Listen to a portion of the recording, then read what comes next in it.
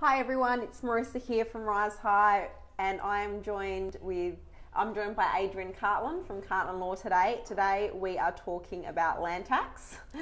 Land tax was a big topic in South Australia prior to Christmas, and then we took a bit of a break from it, and coronavirus and COVID-19 sort of took over. But now there are some deadlines coming up in regards to the land tax changes in South Australia that it's really important that we cover and that you're aware of. So I've asked Adrian to come back. Thanks for coming back, Adrian. My pleasure. And today we're hoping to provide you with a really practical guide as to some steps you can take and actually what you need to do before 30 June. And there are some things that you need to do even earlier than that, before the 3rd of June. So we just want to make sure that today's session is really practical to get you ready for the land tax changes, which will of course be coming into place 1st of July. 1st of July 2020. So we don't have long now. Time has gone quickly. Yeah. So thank you for joining us, Adrian. My pleasure. Thank you for having me again. I'm glad to be back here talking about land tax. Yes, yes. Look, what I thought we would do is just start with a quick summary of what the land tax changes are. Of course, we did do a very detailed live session back in December 2019 where we actually covered all of the changes in detail. So we'll put a link to that video in the comments below. But just for the purpose of today, can we just quickly do a quick summary of what the land tax changes are and what that means? Sure. So from a high level, land tax used to be assessed on an ownership basis, and so it would look at who was the owner of particular properties. Is it owned by a Trust 1 or Trust 2? How much do these trusts own? And then they would be taxed at a marginal rate of land tax. Now the overall theme is that it's trying to look through to some individuals who have the underlying ownership of those properties, and then tax them on their interests plus any trusts or companies or other entities that they have a proportion of that interest. And if there are trusts, for example, that we can't be clear who the owner is, then there is a surcharge rate applied, and which is half of 1% increase in land tax. So it's kind of a totally different way of taxing. If we remember, this was brought in supposedly as an anti-avoidance provision, just a minor tweaking.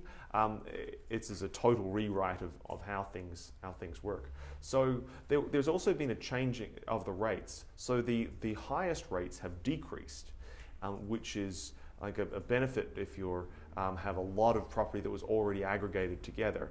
And so if you own a shopping centre, you're absolutely a winner out of this. On the other hand, for mum and dad, how most people have dealt with with South Australia having the highest rate of land tax in the country is that they had disaggregated their properties by owning them in a number of different entities, trusts, mum, dad together, Trust 1, Trust 2, Trust 3, and so now that's a lot more problematic. So the rules changed halfway through the game. Exactly. Which was of course why we were so mad. Yeah. And lobbying so hard against the changes. And then there's been some transitional relief brought in, but that doesn't really apply. I think we're going to talk about that shortly. Yeah. So I guess just to summarise the changes. So like you said, we've had changes in the land tax rates. So that is the land tax rates have actually come down. Yes. But we've had an introduction of aggregation. Yes. Which is pooling together different ownerships that were previously considered separate for the purpose of land tax and now going to be grouped together for the purpose of land tax, which might mean that even though the rates are lower, you might be paying a higher rate of tax because now your land value goes into the next bracket. Definitely. So, and then we also had the introduction of trust surcharge rates, which you just mentioned. Yes. So that means that for any property owned in a trust where you haven't nominated a beneficiary, the government's going to charge you a higher rate of land tax. Yeah. Is that right, Adrian? Correct. And for any property that's purchased in a trust where the property is purchased in the trust after 16th of October 2019, or if the trust is established after 16th of October 2019, so which is the date of the introduction of the legislation. So basically there's a grandfathering of the old trusts and old properties, and so that's something that we need to deal with as well. And if we can talk about how you might purchase property going forward. Can we leave that to the end? Correct. Yeah. I do want to cover that because I think that's really important. But I just want to just make sure that we've covered the changes first. So what you were just talking about was the October 2019 date is quite significant, because if you owned property in a trust before that date, you have the added advantage of being able to nominate a beneficiary. And I would like to explain that further and go through that with you as we progress through today's session, because that's going to be an important consideration that people are going to have to consider before 30 June. Correct. So the practicalities of how to go about that nomination. Yep. Shout out to Emily, Costa, Peter, Twee, Michelle, Andrew. Thanks for tuning in, guys. We are taking questions live today, so please feel free to put your questions below and we would love to answer them. It's not every day that you get free advice from a lawyer, so I suggest you take advantage of it and type your questions in the comment section. So, like I said, we've just covered a quick summary of the land tax changes. You can see a full video on this in a long conversation that Adrian and I had before Christmas in December 2019. The link is below. I want to move on to the transitional fund, because there are going to be many people that are going to have increased land tax bills as a result of the changes. We've acknowledged that. What the government did to help to alleviate that pain, I guess, is they had a transitional relief fund, where they said that people whose land tax bills increase by more than $2,500 can get a 50% discount off that increased amount in the first year. Now, because of coronavirus, they've actually upped the relief to 100%. Whilst this sounds good, I just want to quickly get your thoughts on it, because I think it's a bit of fluff, really, but keen to just get your thoughts on it, and we will talk more about the transitional fund and how to apply, but let's just touch on that. So what I found quite interesting is that this transitional fund was one of the changes to the legislation that got it over the line. Yes. And so this was supposed to be the thing that helps all of the mum and dads deal with their massive increase in land tax. So unfortunately, though, it only applies to individuals. So now, so it doesn't apply to people that own property in a trust. Correct. Well, it doesn't apply to the trusts, and so if for some reason you're an individual and and the amount of land tax that you are paying because of property that you hold in your name goes up, then you will get a rebate. So there's a couple of ways that an individual might have their land tax go up. One, it could be they get nominated as a beneficiary of a trust, and so therefore it's counted as though they own some more property. So in that case, would the relief fund apply? It'll apply to the land tax that's due in their name. Yes. And including the land tax for the property that they've been nominated for by the trust. Yeah. But more, another scenario is that it's going to be, so mum and dad, so mum holds a property, dad holds a property, and mum, dad together held a property. Now previously that would be mum ownership, dad ownership, jointly separate ownership. So three separate ownerships for the purpose of land tax calculation. Yeah. And so that would be longer, though. Now it would be it's mum, and she gets all of her property plus half of the joint property. And same for dad. And so that means they're going to go up. Now, one of the things that's a big one, because we've got quite a few clients that are in that boat where they don't have any trusts or companies, but they have owned property jointly with a partner, and now it's going to be aggregated with their individual property, and that's going to cause a massive increase in their individual land tax bills. So the transitional fund might help them. Totally. Where I actually see the transitional fund is a bit of a risk is because it's not quite clear how it works, and there's so many other changes that have come through. I think there's a lot of risk that people will become complacent. Yeah. And they go, oh, cool, we're getting 100% of tax relief in this year, and so they don't take any action. Yes. Now, so we've got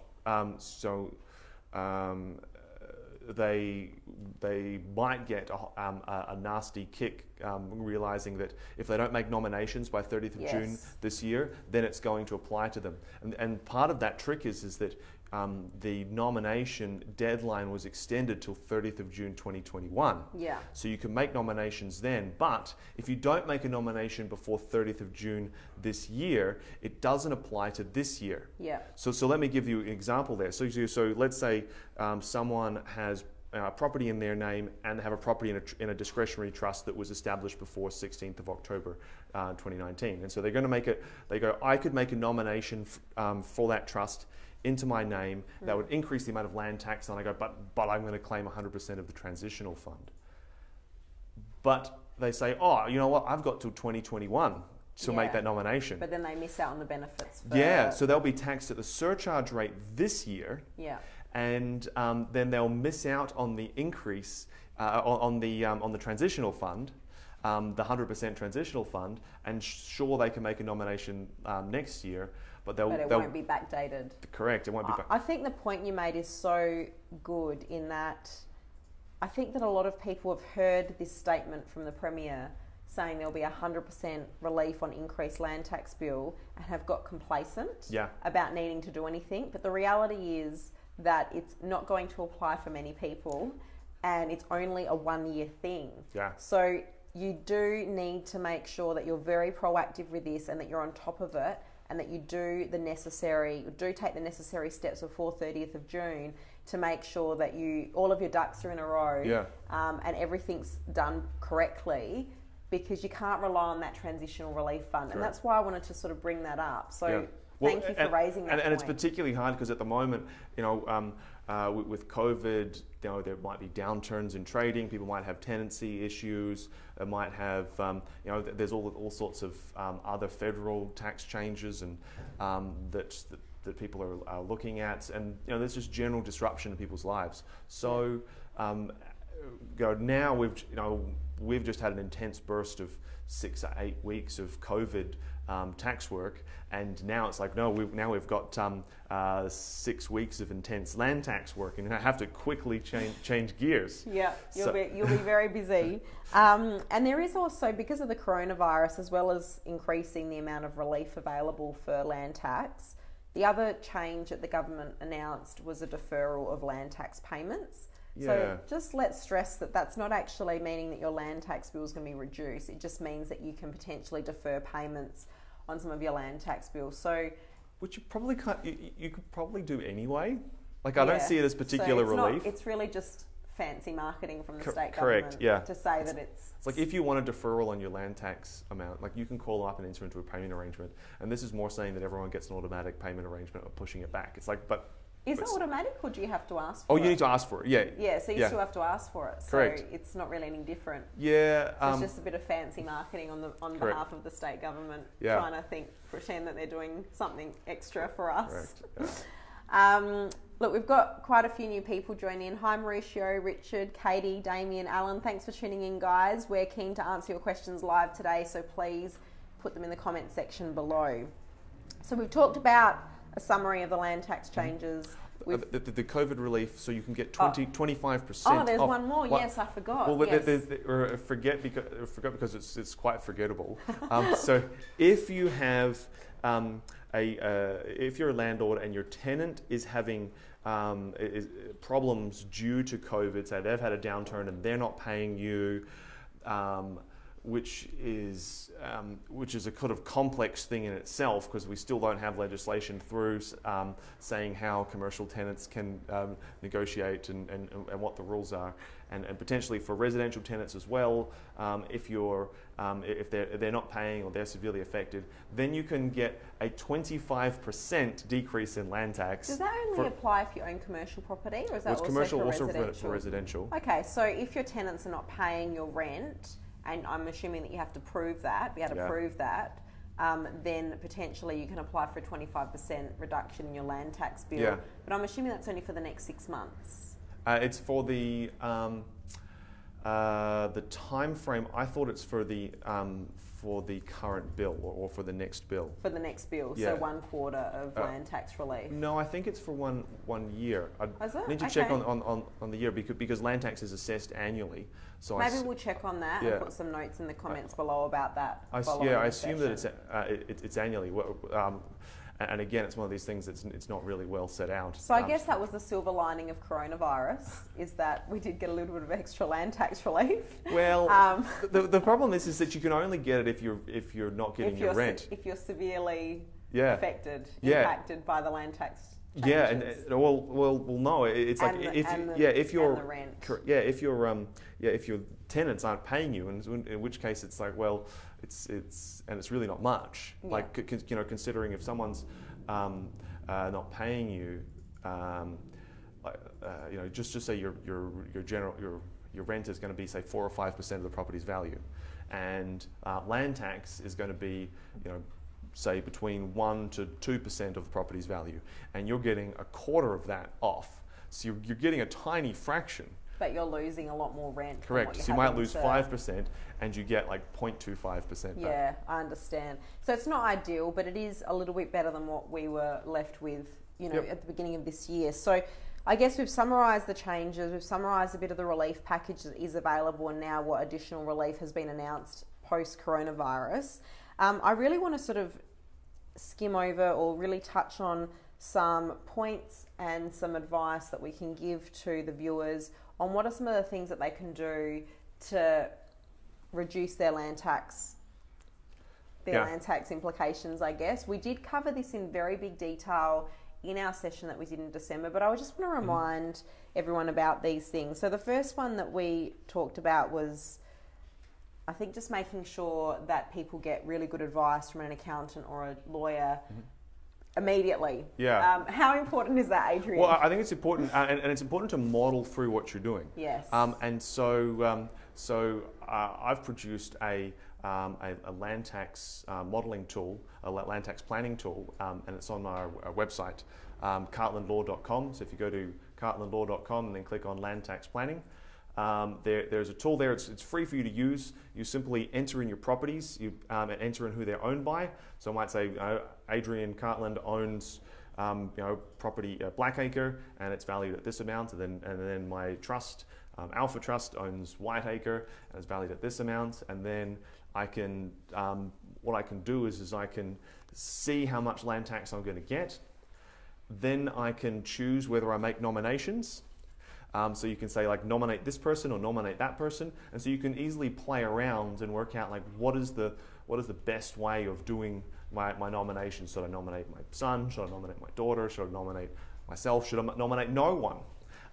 Yeah, and I've had a play with the calculator that Adrian's developed, and it's fantastic. And like you said, it's free. We are going to put the link to the calculator in the comment section below. So one thing that you must all do is hop onto this calculator, enter in all of your property's details, and really have a play with it to see what the optimal situation is for you.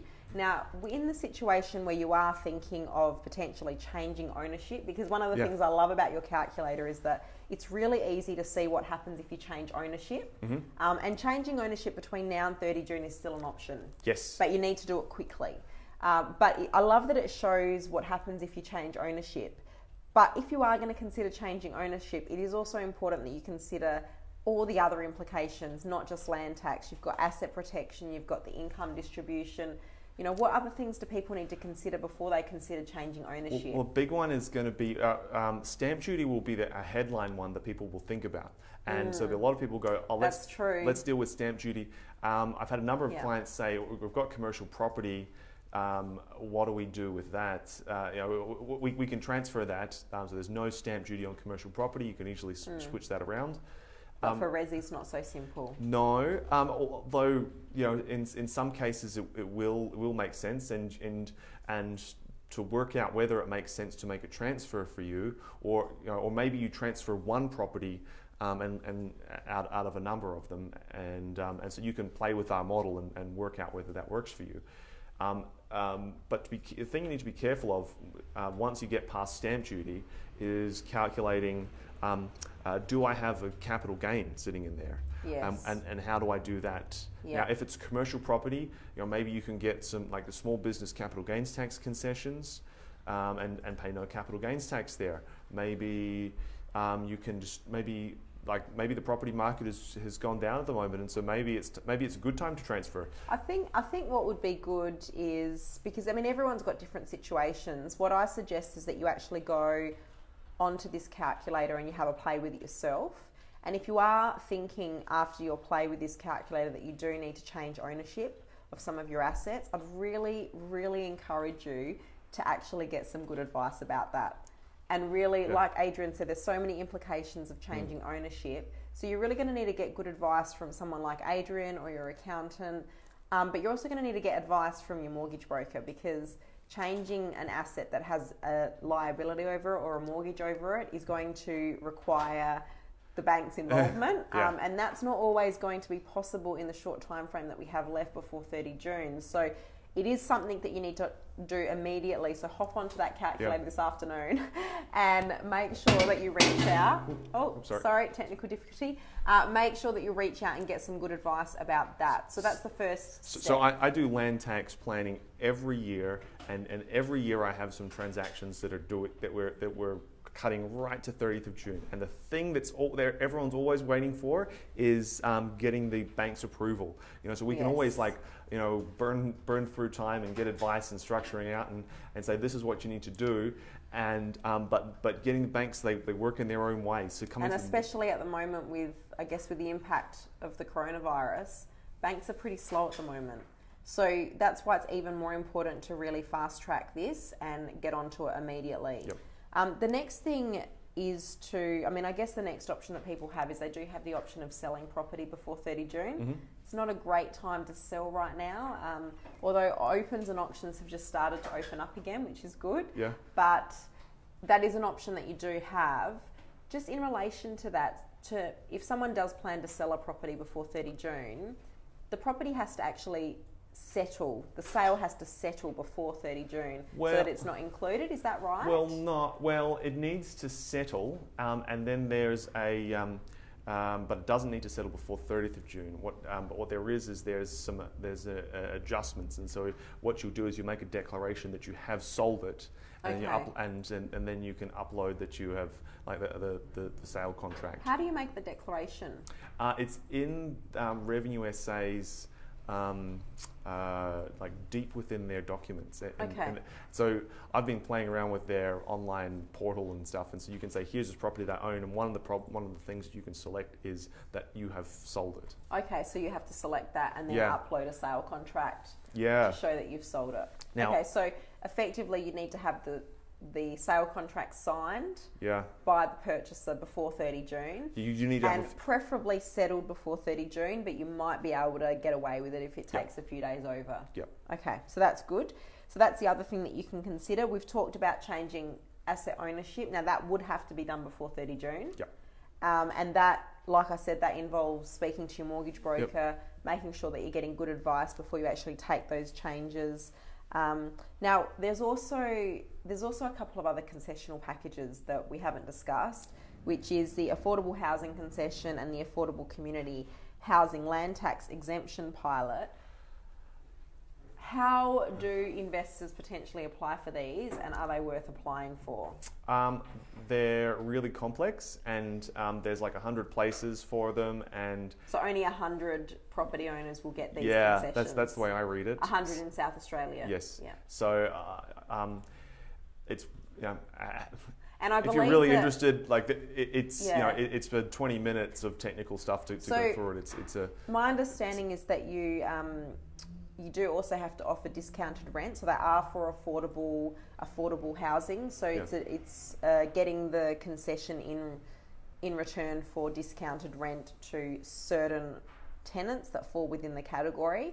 And at this stage, you can't actually apply to get the concession, but you can register your interest.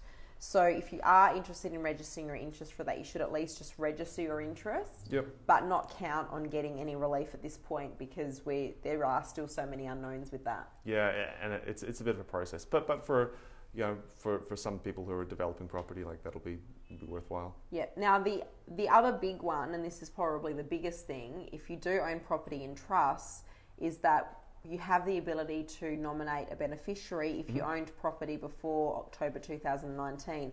And we did get a question through from Twee on how do you make a nomination. So I want to actually spend a bit of time now on nominations.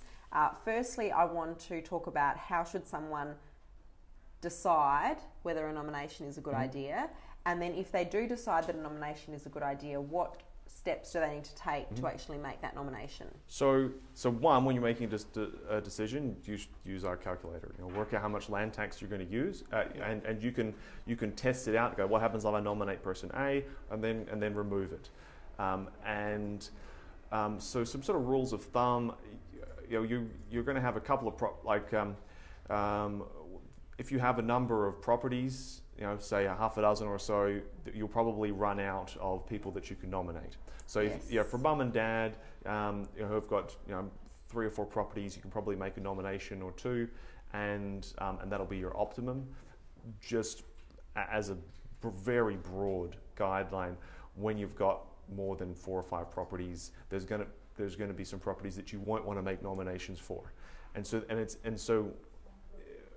it's actually better in a number of circumstances to not make a nomination and incur the trust rate of the trust surcharge, and so the higher trust rate of tax, because it'll disaggregate the property from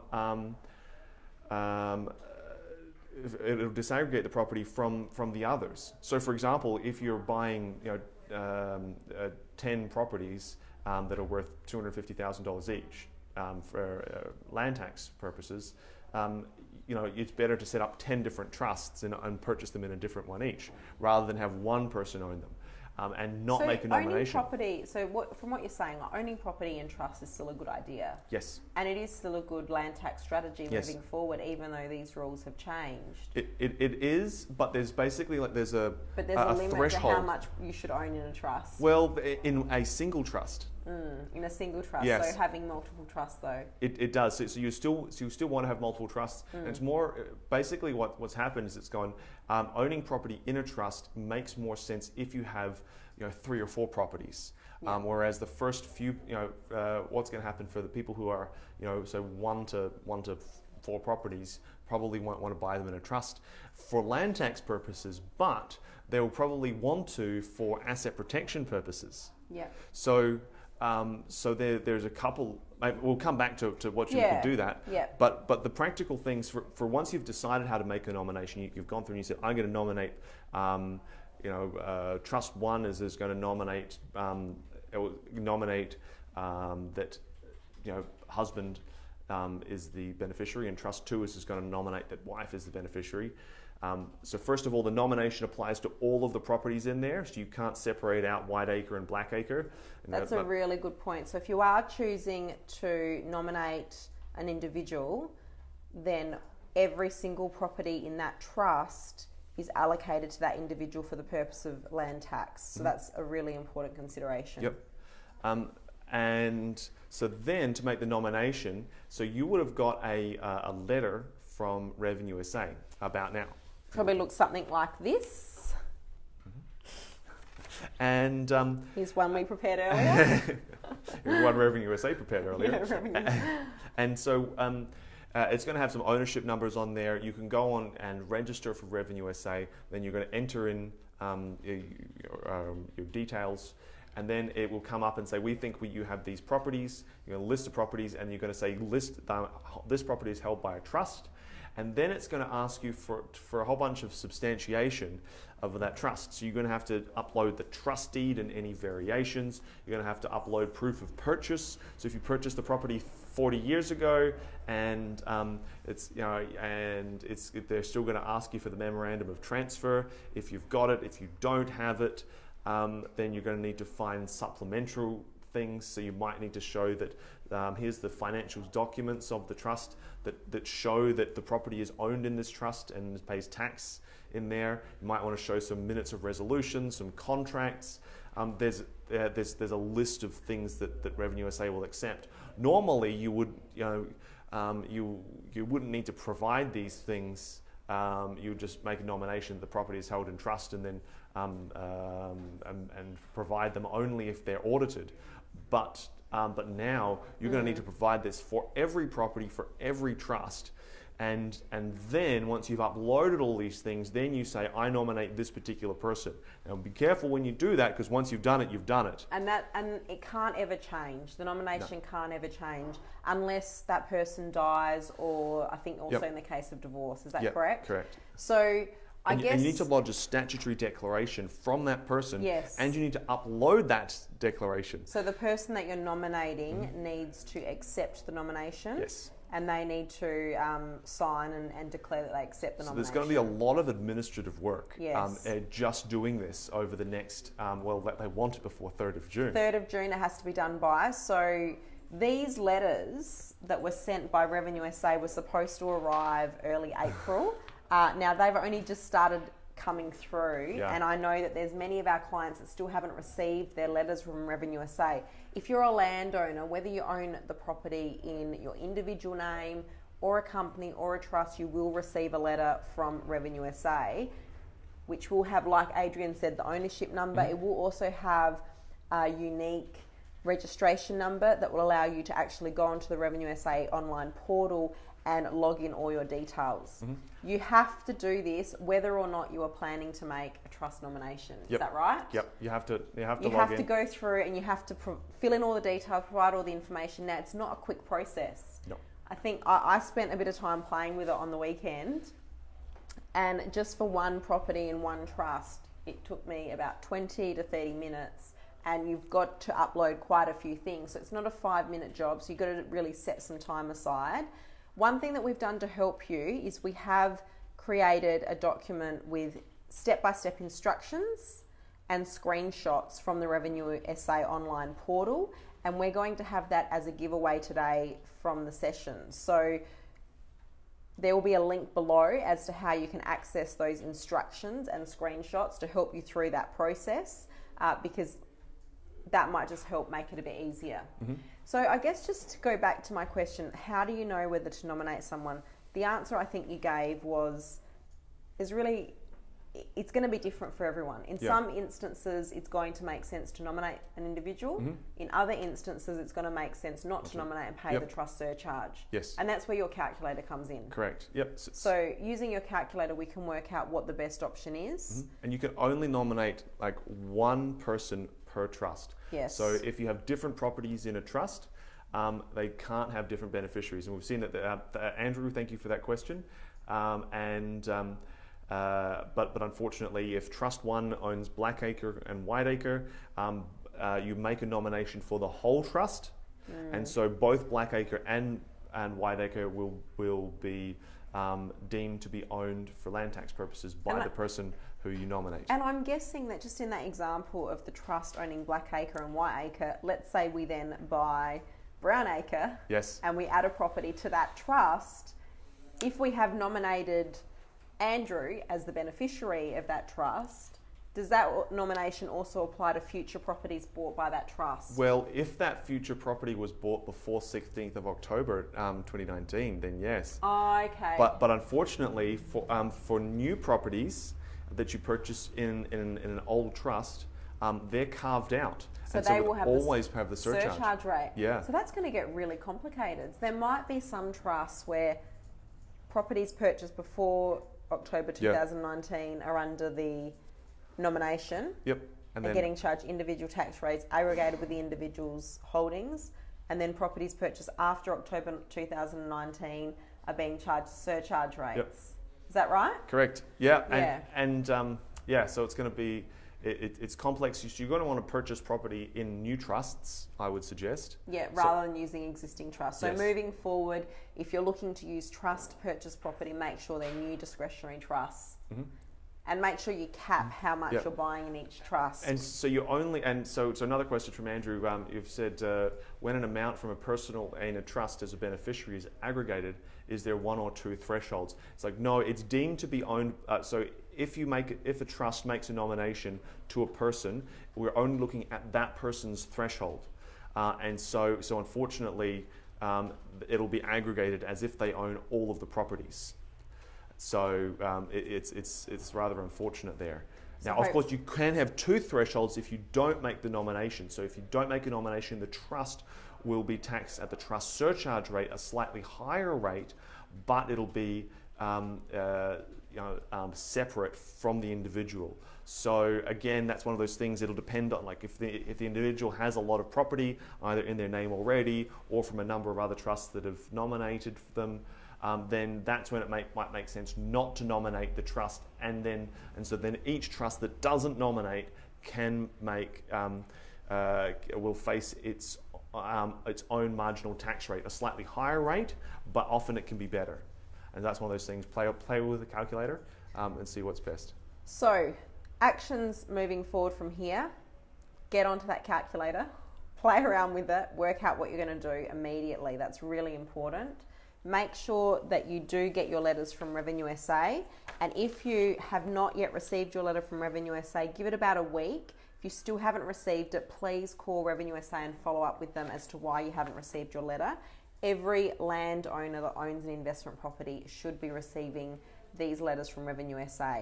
Once you receive your letter, have a look at download the instructions that we're going to provide the link to make sure that you can follow the step-by-step and make sure that you complete the information that you need to complete in the Revenue SA portal as complete as possible. This is really important. If you don't do this step, then you might be charged incorrectly for your land tax, which could have big implications moving forward. And one thing that I notice is that, Revenue SA is going to make mistakes with this. And they've automatically made assumptions about how to group certain companies, how to group trusts, and they've already inputted them into the system. And if you don't go in there and fix those things before 3rd of June, then you might be overcharged land tax. For example, I know with myself, when I went in, I noticed that they had grouped my self-managed super fund together with other entities that I had, and self-managed super funds are supposed to be excluded from the aggregation changes that have been brought in. So it's a bit sneaky, but I guess what I'm saying is that it's your responsibility to make sure that it's actually correct. Revenue SA will basically charge you land tax based on what is in that Revenue SA online portal. Yeah. And you actually have requirements under the Act. You must tell them. And so they might, I don't think that they will penalise people at this stage for not making notifications, because I think just from an administrator's perspective, a lot of people won't. But what will happen is that they're probably going to make default assessment. They will review things over the next 12, 24 months, continuously. So if you didn't tell them about something, they'll find out and they will increase your land tax. But if you didn't tell them and your land tax should be decreased, they are unlikely to pass that on to you. So basically, it's... and it does say here in this letter, what happens if you do not log into Revenue SA online portal by the 3rd of June? It says, any tax default that arises from your failure to provide the information requested may result in interest and penalty tax being applied to a land tax assessment. So let's not take that risk. Let's get on with it, and let's get on to the Revenue SA online portal. Hopefully the notes and instructions that we've provided will help you. Shout out to Rue, Carla, Hannah. Thanks for joining us, guys. We're keen to answer some more questions. I want to move our attention to just some key dates, because there's some key dates coming up and we need to talk through those, and then we're going to answer a few more questions that are coming through. So we've talked about 3rd of June. So these letters from Revenue SA are asking for the Revenue SA online portal to be completed by the 3rd of June. So that's not giving us much time. Well, they want it completed. Technically, we have until 30th of June, but they want it completed then. That's right. So, but try and get it done as quickly as possible. If you're, I think if you have all the documents available to you. As you said, it's going to take you 20 minutes. I think where there's going to be a real problem is that when people read through all of the requirements to be able to register, to put in the details for their trust and then lodge a notification, they're going to have to be running around getting a stat deck. They're going to have to run around try and find their financial statements, find some transfer documents from 30 years ago. That's a really good point. It's a lot of just administrative work. Running around. So that's all going to have to be done before you actually complete your what you need to do on the portal.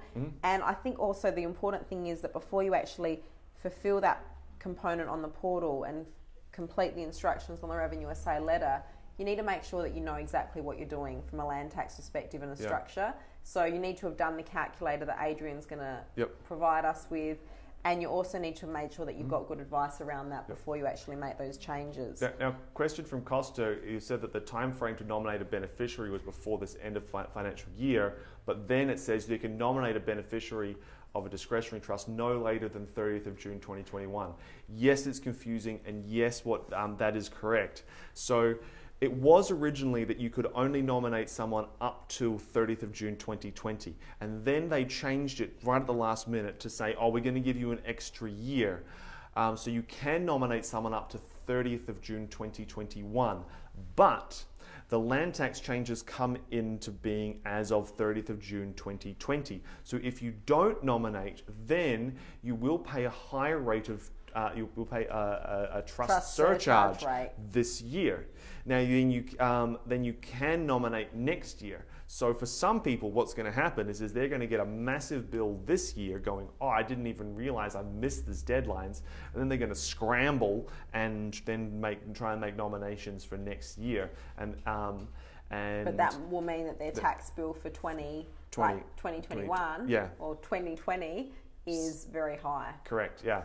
So, Goss, the answer is that yes, you do have up until 30 June 2021, but if you want to get in and make the nomination so that your land tax bill that you receive in around about October is correct and as low as possible, then you want to make sure that you get your nomination in before 30 June 2020. And you do have other obligations. You do have a positive obligation to tell Revenue SA about land that you hold in trust. Yes. So it used to be the case that you could own property and you didn't need to tell them about it. And if they found out about it, then they could tax you. Now it's different. Correct. Yeah. And so even if you're not planning to nominate a beneficiary by 30 June 2020, you still need to complete the Revenue SA online portal before 30 June 2020. Yep. So correct.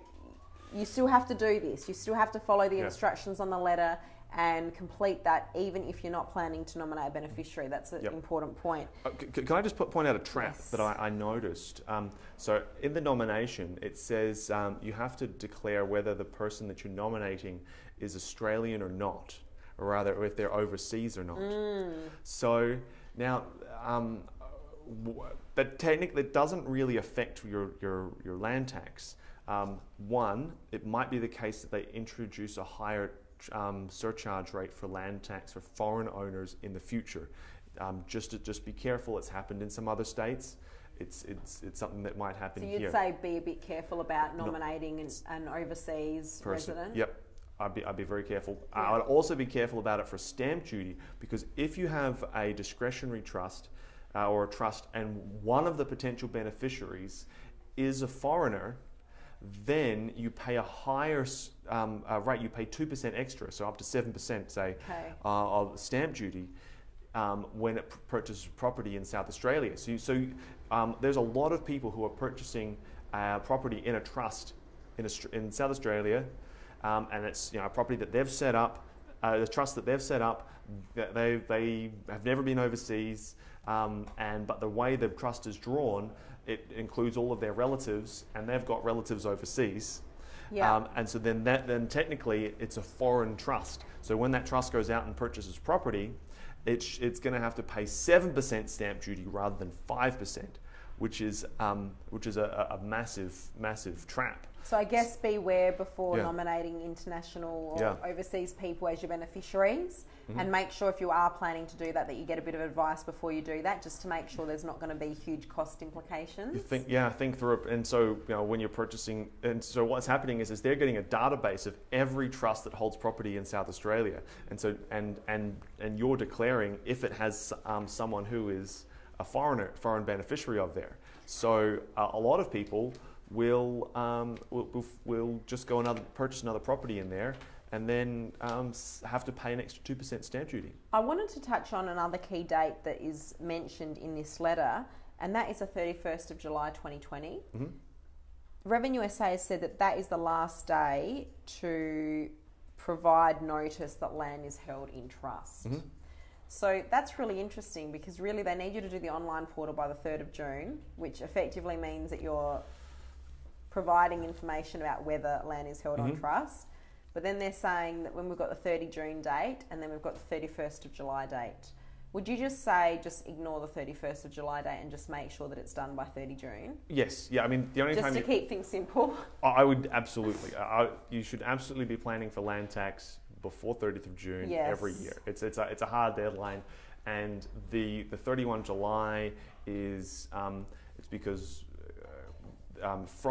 If you don't nominate by then, or provide them, if you don't provide them that information by then they're going to start trawling through and imposing penalties. That's probably the date that they're also going to start preparing the land tax notices. Yeah. So I guess let's just ignore the 31st of July date, and let's just say that everything needs to be done by 30 June, preferably by the 3rd of June, but 30 June at the latest. Then what you can expect is, after you've done the Revenue SA online portal, Revenue SA have said that we can expect our land tax bills to come out in October.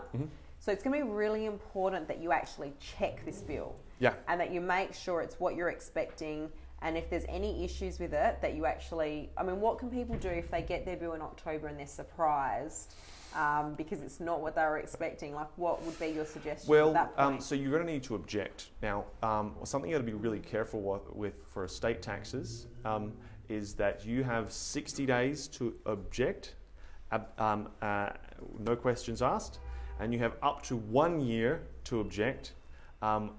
If you request an extension, you will often need to give reasons as to why you didn't put it in within 60 days.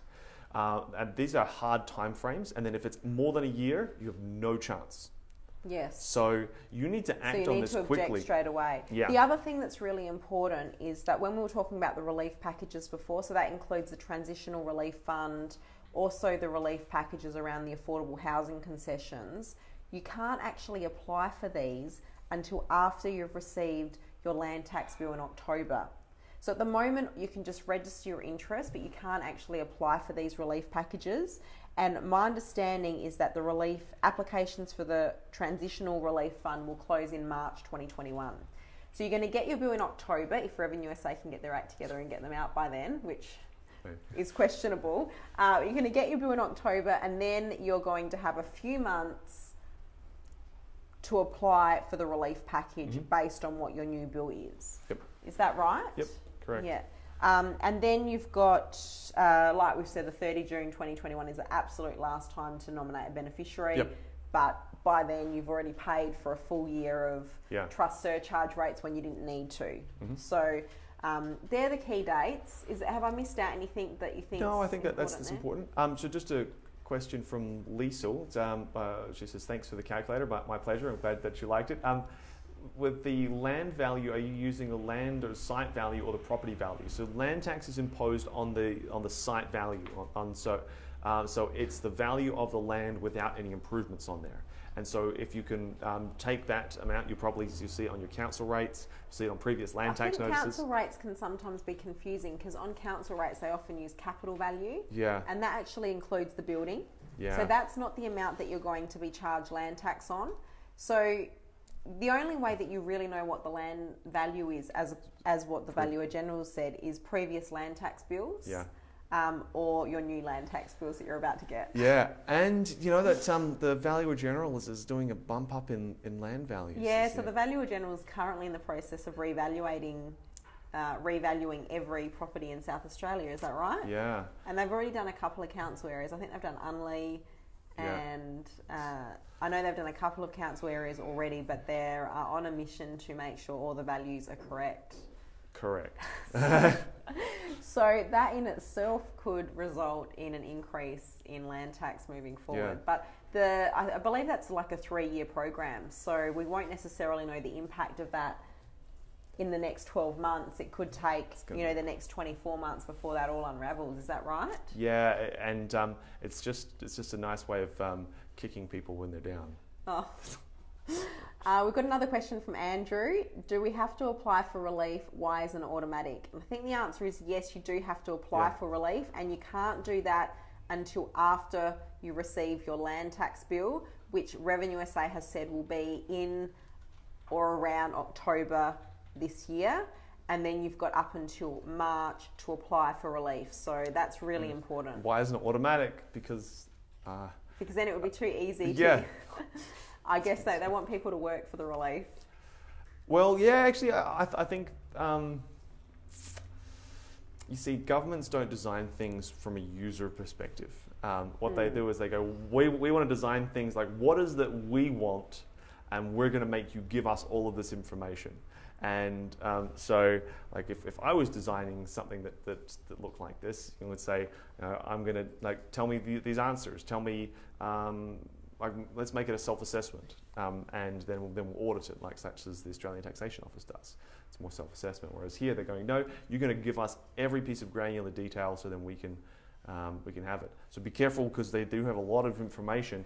I expect there to be a lot of and I'm assuming we don't actually know what the process is to apply for that relief at this point, because it hasn't been announced, but I'm assuming that they're going to require, evidence to prove that your land tax has increased, and it's not just going to be a matter of filling out a form. I think that there's probably going to be a bit more that you have to do to apply for this relief. Well, for showing that your land tax has increased in an individual, that should be quite simple. Applying for the COVID relief, I think, is going to be a pain in the ass. Yeah, so that will be interesting just to see how that pans out. And of course, remember that the relief packages are only available for individual landowners. So not available for trusts and not available for companies. Yeah. So that's also something to keep note of.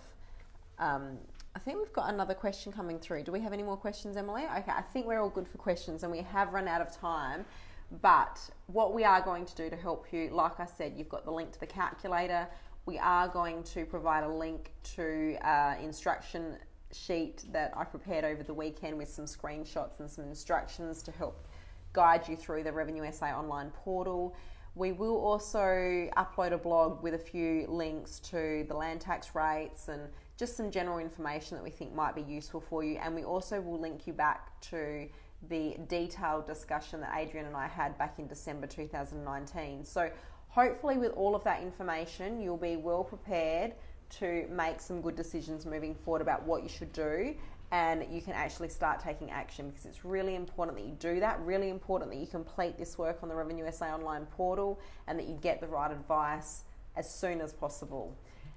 And just another reminder, if you are going to be changing ownership, please come and speak to us immediately so that we can actually start working out how that's going to work from a bank perspective, and what we're going to do with the loan to make sure that that can all happen before 30 June, because that in itself is going to be the most time-consuming process of everything we've talked about today. So is there anything else you wanted to add before we wrap it up, Adrian? No, I'm sure that everyone's really busy with COVID things and terrible disruptions to their life, and the last thing we want to do is upload a whole bunch of forms to Revenue SA or think, how should I change my properties around and then refinance? But you can have a massive increase in your land tax. A lot of people that I've seen, when they're having their trusts aggregated or their properties aggregated when previously they were disaggregated, I've seen people go up in land tax, 300% or something.